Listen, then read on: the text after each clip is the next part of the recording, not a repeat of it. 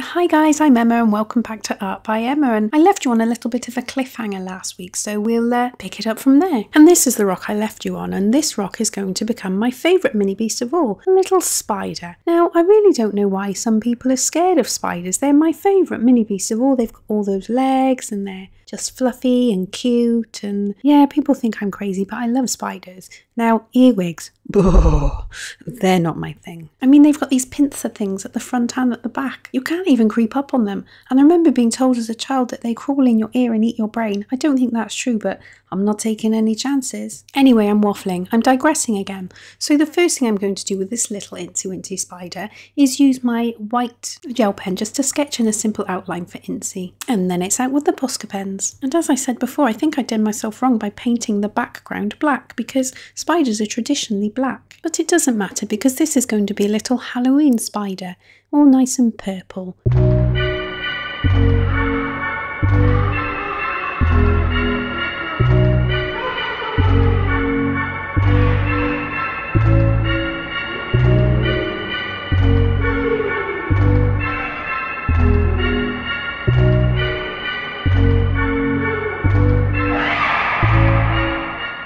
And so, with the addition of some little white legs, some beady eyes and a derpy smile, that's Incy done. And so it's on to the final rock of my collection, the fifth one, or the second one for this video. I think I went to say third and I meant second, hence why the second. Sounding a bit like Elmer Fudd. Anyway, and this one I think is going to be a little ladybird. And again, I'm going to use my white gel pen to sketch out the design. So the first head was looking a little bit tiny, so I've enlarged that, and now I'm just adding some spots on his or her back. And with the addition of the tiniest legs in the world, I think it's time to whip out the Posca pens. And this is the one that I think having the black background affected the most.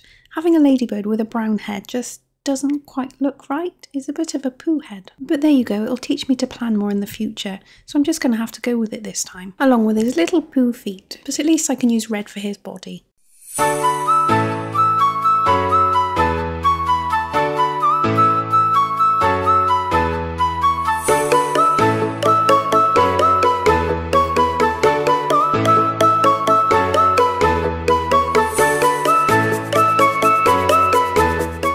So after the second coat of red Posca pen applied, I don't seem to be getting very good coverage with my red pen these days. Maybe I need a new one. I've chosen my white pen to draw on my little ladybird's face, but I don't think my brown paint is dried properly, so I've got kind of beige eyes. So recolouring the black dots, and I did add pupils, but I obviously forgot to film them. And all that's left to do is just add the acrylic varnish because I want these to sit out in the garden. And this gives me a chance to thank you so very much for watching my video and sticking with it with me. If you've enjoyed this video, why don't you give me a thumbs up? And if you've seen any of my other videos or you're new here, why don't you subscribe to the channel? Press that notification bell so you never miss a video. I'm here every Friday. And why not follow me on social media? The links are in the description. And here are my finished Mini Beast rocks. They're cute, they're not perfect, but they're perfectly mine, and I think they're going to look great in the garden. So again, thank you so much for watching, and I will see you next week. Goodbye.